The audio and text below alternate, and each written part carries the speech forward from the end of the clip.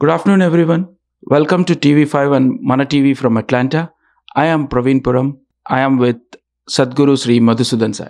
Namaste, Madhusudan. I would like to introduce our Sadhguru Madhusudan Sai. He spearheads a unique global mission of selfless love and service founded on the uniting vision of one world, one family, embodied in ancient India as Vasudhaiva Kutumbam.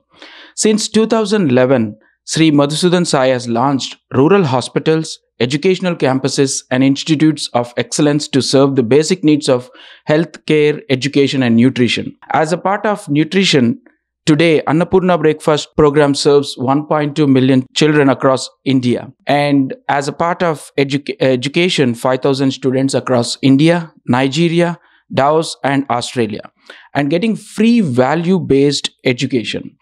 And as a part of healthcare, we have 10 super specialty hospitals in India and 3 abroad, providing much needed free healthcare to rural communities.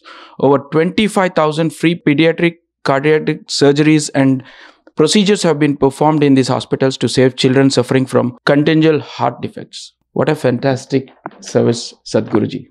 All your service activities today, including the new medical college launched by our PM of India, Mr. Narendra Modi ji, on March 25th, all the services are free.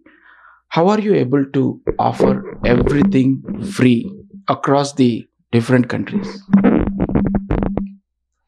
I think if you mentioned that there is this ancient Indian ideal of Vasudhaiva Kutumbakam, which guides the vision of these institutions, and which necessarily means we are one family. Now, the very question is that if you think everybody is your family, how do you charge people for doing anything for them? A father does not charge his own son or daughter for the education that he's providing them, or a mother doesn't charge them for the food that she cooks for them. So also, we as an institution believe firmly that the whole world is our own, our family members, and especially the poor and the downtrodden, and they need all these basic rights of life, which is education, health, and nutrition, and should be provided free.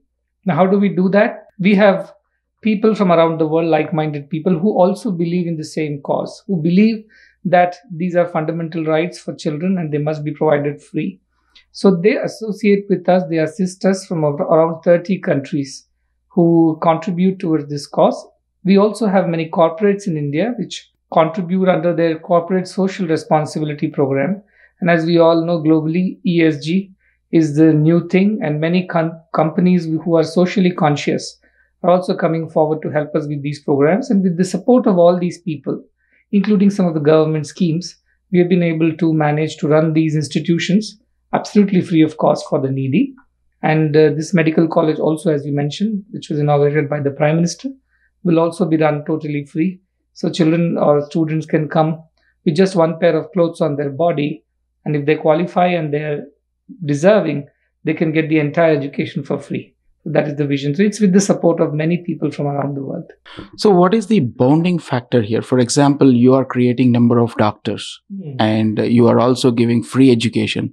So what is the service motto you develop for the students inculcated in these institutions? Yes, because these children are made aware of the fact that while this is free for them, there is a cost involved in providing these facilities, and this cost is borne by the society at large.